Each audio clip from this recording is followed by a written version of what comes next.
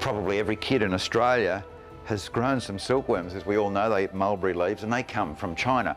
They were a national secret for many, many centuries. In fact, if anyone was guilty of letting out eggs or any of the secret of the whole thing, they would be killed here in China for a long time.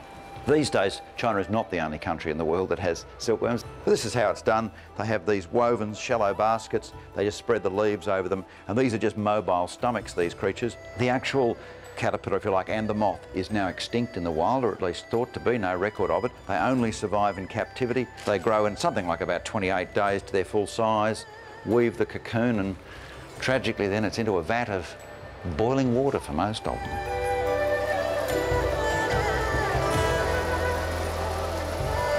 If you've ever wondered how you get silk thread from these little cocoons, well, it's complex, but firstly, here in China, they're all the white cocoons, not the yellow ones like we often see in Australia.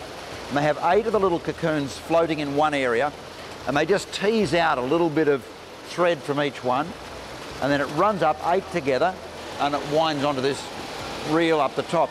These ladies usually have 2 bays each, and it's a bit like keeping those plates going, spinning on top of the sticks. So they've got 80 cocoons in each by 2 bays. It's a complex job for somebody, 8 hours a day.